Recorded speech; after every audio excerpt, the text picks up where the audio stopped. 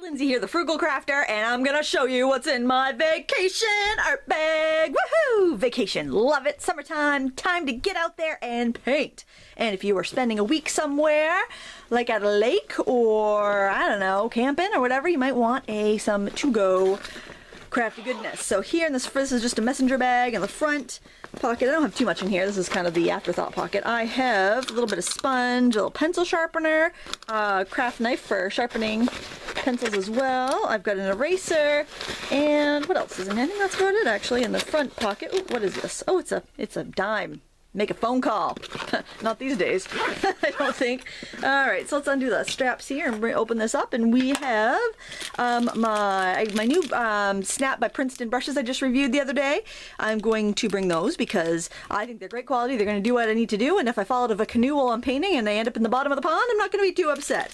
I've got a couple mechanical pencils, water brush, a spray bottle of water. This is kind of fun. I think this came free with something at one point. This is just a, you blow it up and it's a collapsible water bucket. So I know, I mean, there'll probably be plastic cups or something that I could use, but if not, I've got that.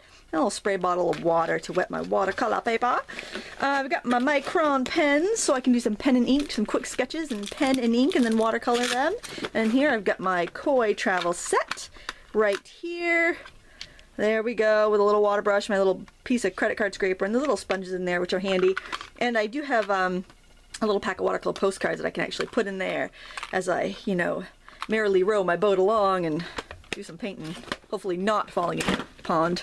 We'll see. I'll tell you all about it when I get back, which will probably be tomorrow because this is going to go up the day I return back from vacation, so that's how that goes. And then I'm going to open up my bag here. An extreme close-up. So what we have in here is, I generally wouldn't bring so many colored pencils, but I just ordered these.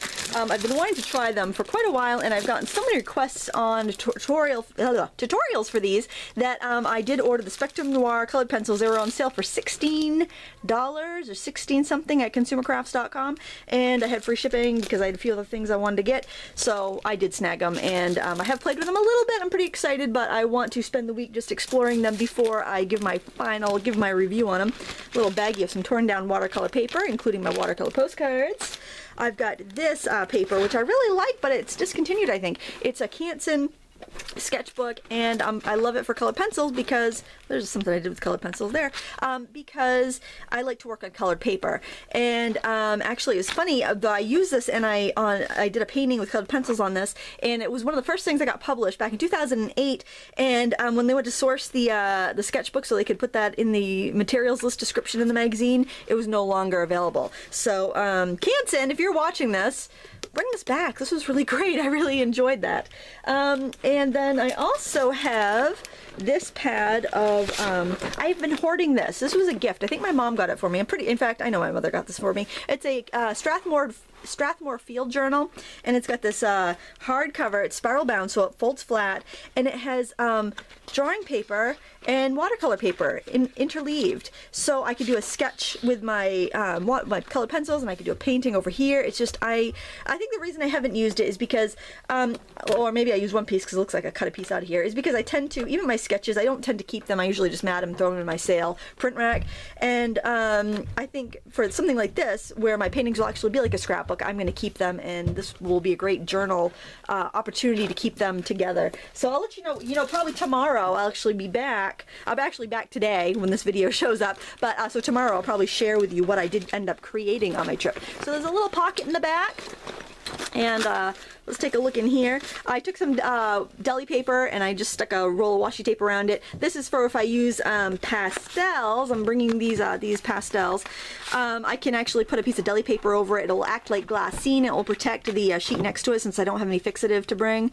So I'm bringing those pastels and the deli paper, and then I can use a washi tape to make a little to adhere it, to make a little hinge so I can put the deli paper in place of glassine, you know, just in my sketchbook. You'll see what I mean when I show you the when I show you the what I made thing. And then I've got my little tin of these woodless watercolor pencils, and these Inktense blocks, which are like woodless watercolor pencils, but the colors are different between these two sets, so I think that they will be really good together. And that's what I'm bringing on vacation! So we'll see you tomorrow, and you can see what I made during my week away. Thank you so much for watching. Please give me a thumbs up and subscribe if you like this video, and until next time, happy crafting!